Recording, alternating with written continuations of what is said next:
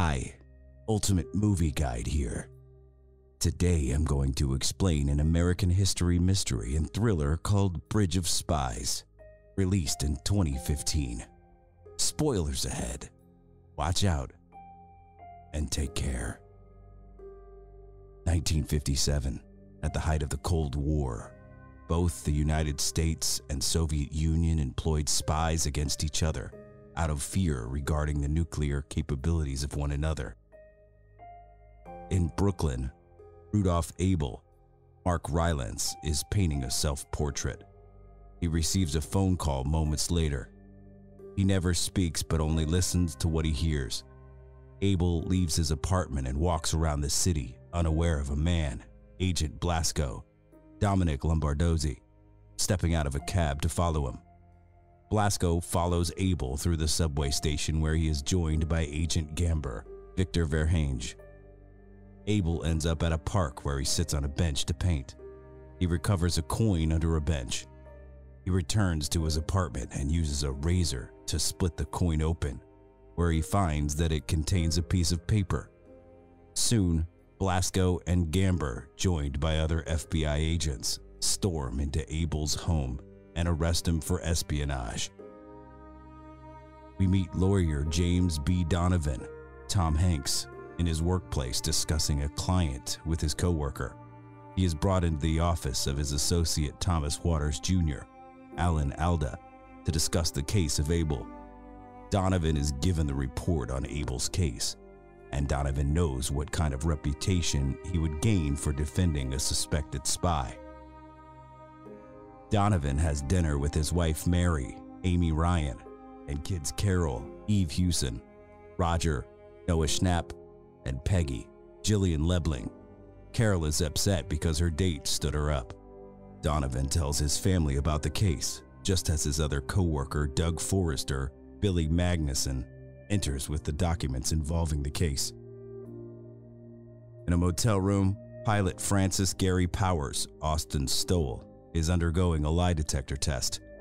Later, he and a group of fellow pilots are brought into a room where they are told their mission. They are to become spies for the CIA to detect any nuclear activity occurring in the Soviet Union.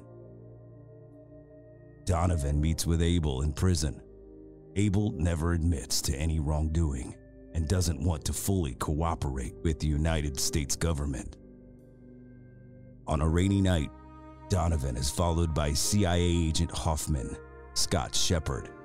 The two sit together at a bar where Hoffman tries to get Donovan to tell him what Abel is telling Donovan, for the sake of the country, though Donovan refuses to say anything. The pilots are brought into the Peshawar air station to see the U-2 planes that they will use in their mission, complete with cameras and the like. Roger's class watches a video on the dangers of nuclear war and the precautions that ought to be taken in the event of a catastrophe. He then sets up his own duck and cover station at home, worrying his father. Abel's trial begins, and nobody is on Donovan's side. The people in court think Abel deserves the death penalty for his supposed crimes, and nobody thinks Donovan can get Abel acquitted. On the train, everyone that Donovan sees is reading unkind headlines for his case, and one woman on the train looks at him scornfully. To make things worse, someone shoots at the Donovan home one evening, harming no one, but also not earning any sympathy for the family, as most of the country thinks Donovan is a traitor. By the end of the trial, Abel is found guilty on all charges, but Donovan convinces the judge to give him a 30-year prison sentence instead of the death penalty. Powers and his comrades undergo their mission over the USSR. His plane suddenly takes a hit as it is shot down. He goes soaring down but manages to eject himself from the plane and sail down on his parachute. Powers is later captured and held by the Soviet Union. In Germany, American student Frederick Pryor, Will Rogers, rides his bike by the construction site of the Berlin Wall to meet his girlfriend, Katie Nadja Bobileva. Pryor is confronted by Stasi agents who find him suspicious. He shows off his books to prove he's a student, but the man is subsequently arrested. With both American men in detainment, an agent is planned between the US and the USSR to trade Abel for Powers. However, Donovan thinks they should get Pryor back as well. The CIA only wants Powers back, but Donovan plans to make a negotiation regardless. He travels to East Germany to meet with Wolfgang Vogel, Sebastian Koch, a German lawyer who can broker a deal. Donovan meets 3 people posing as Abel's family before meeting Vogel. Donovan sees through the ruse, however.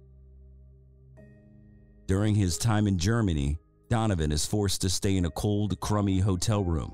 As he passes by the wall in the train, he sees several East Germans trying to climb over the wall to escape, but they are shot down by guards. The sight of this horrifies Donovan.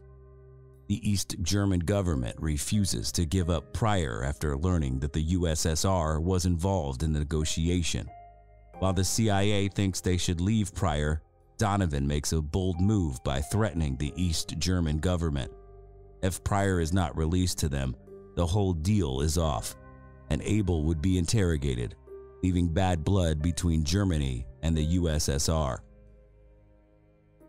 The men on both sides meet on the Gleineck Bridge. Powers' buddy Joe Murphy, Jesse Plemons, is brought over to confirm that Powers is on the other side. Meanwhile, at Checkpoint Charlie, Pryor is brought over. After he is confirmed, the exchange is made, and Abel crosses over to the other side, but not before letting Donovan know that he left him a gift. The 2 men share one final look before departing the bridge. On the plane ride, Powers tells Donovan that he never told his captors anything, to which Donovan states that none of it matters anymore. He then opens the gift from Abel, which is a painting of Donovan himself.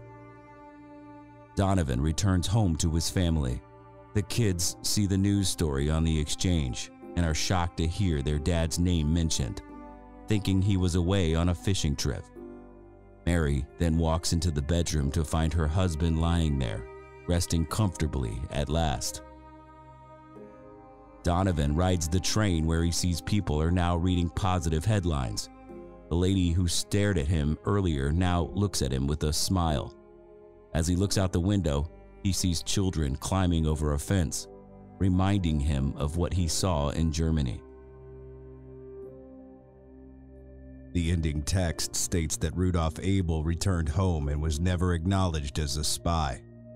Francis Gary Powers died when his plane crashed in 1977. Frederick Pryor went on to become a professor at Swarthmore College. James B. Donovan was asked by President Kennedy to negotiate the release of 1,000 prisoners from Cuba after the Bay of Pigs invasion. He would eventually get over 9,000 men, women, and children released. Make sure to subscribe and turn on notifications so you can watch more videos like this. Thanks for watching.